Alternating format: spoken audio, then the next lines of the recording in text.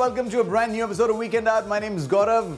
नाम तो सुना होगा. Now the first story on the show today is actually about an ancient folk tradition that used to happen in the villages of China. It still continues to happen, but now it's become a modern day sport and it's called dragon boating. You know, this is very, very popular not only in China but in other parts of the world as well, especially Dubai. But just in case you're one of those few uninitiated people who are thinking, dragon boat, I've heard about it, I don't know what it is. Well, we've got a team of men and women led by coach Nikki, and here's what they have to say about it.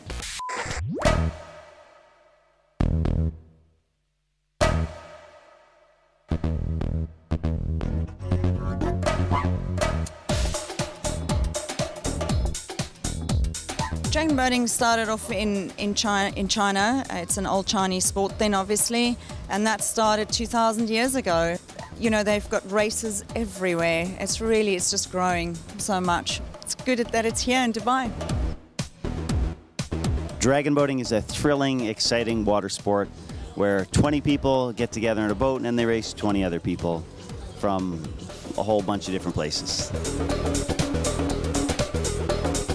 So dragon boating is one of the fastest growing water sports around the globe at the moment. It's exciting, brings everybody out. You wake up early in the morning and go to training. It's a great sport to be part of. So I decided with my personal training background that I can do this, and I took on a team and I started coaching.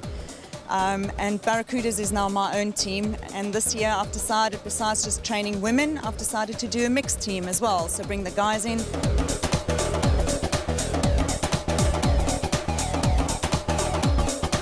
Nikki, our coach, makes us do 6 or 7 of those, which, believe me, is very hard work, but it's a great way to prepare for the upcoming competition.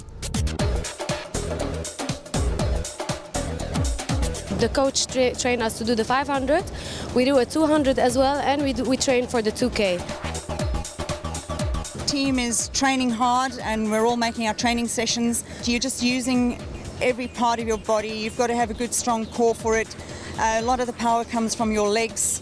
Dragon boating is not just about fitness, it's mental fitness as well.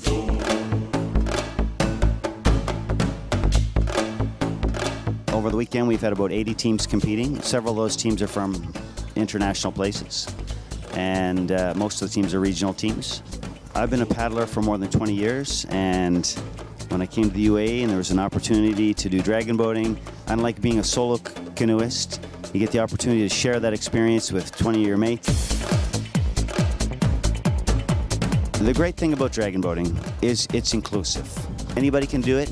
Doesn't matter what your fitness level is, as long as you're healthy. Doesn't matter what your ethnicity is, your nationality, your gender. Everybody's welcome, and it's a very unthreatening, inclusive environment for everybody.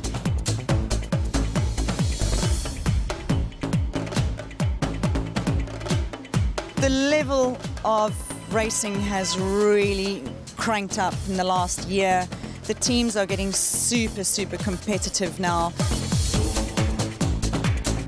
Being in the fitness industry, I feel it's my job to encourage people to come out and get fit and be healthy.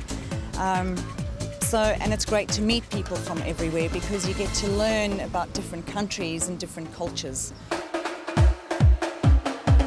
This year, the dragon boating competition was held at the Shangri-La Hotel in Abu Dhabi and saw a huge turnout of enthusiastic dragon boaters and international teams. Dragon boating is the fastest growing aquatic sport in the world and an exciting sport that epitomizes team spirit.